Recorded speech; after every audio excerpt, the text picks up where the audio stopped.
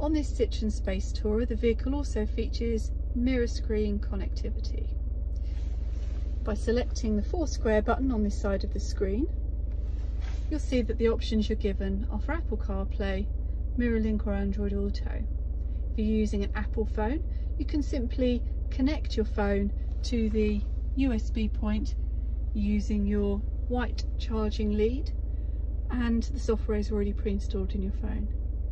If you're using an Android phone, the likelihood is you'll need to add an app from the Google Play Store called Android Auto.